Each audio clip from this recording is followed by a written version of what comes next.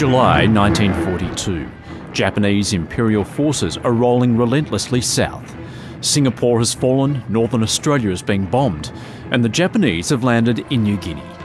Fearing imminent invasion, Australia sends the 39th Militia Battalion to stop the Japanese war machine. They're young, inexperienced and ill-equipped. 39th Battalion of the Australian Military Forces on the Kokoda Trail is one of the most gallant units that's ever put on khaki.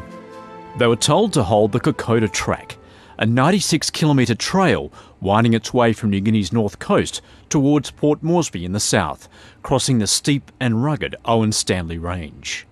If the Japanese had have broken through when they captured Kokoda here, and then they went on to Ishiava, if they'd have broken there, they would have captured Moresby and been in a position to either control or invade Australia. And they knew the price they'd have to pay a lot of them, and of course they paid with their lives. A number of Japanese attacks were fought off by the Australian militia, but they were increasingly suffering from fatigue and sickness as the harsh terrain took its toll.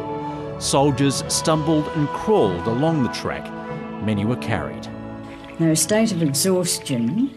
They hadn't been shaved and they were very hungry. They were sometimes in high fever for malaria. Sometimes they were conscious, sometimes they were semi-conscious, sometimes in a coma from scrub typhus. They had extensive wounds sometimes with gas gangrene, and they also had quite often infections in their wounds, which made them very sick.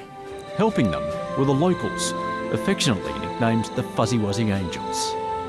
By August, the Australians had withdrawn over the mountains down the Kokoda Track towards Ishiava, a turning point in the campaign.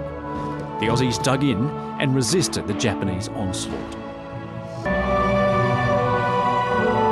Eventually, the Australians, aided by their American allies, pushed back the Japanese, who were now outnumbered. They retreated to the north coast, where they surrendered in January 1943. 625 Australians were killed in the campaign, while many died from sickness. The Japanese fared far worse. In the years since, walking the Kokoda Track has become a pilgrimage for Australians. Many contend that it is as historically significant as Gallipoli in defining Australia's sense of identity.